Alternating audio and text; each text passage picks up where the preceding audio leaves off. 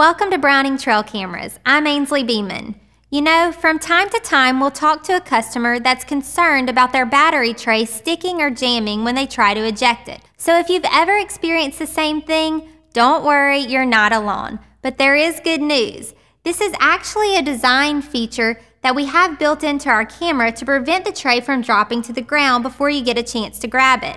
I'll demonstrate. Instead of just dropping to the ground, there's a catch built into the camera. So once it catches, all you have to do is give it a firm tug, and voila, you have your tray in hand and ready to load up with just 8 AA batteries. At Browning Trail Cameras, we've always got what's best for you in mind. I'm Ainsley Beeman. Thanks for watching.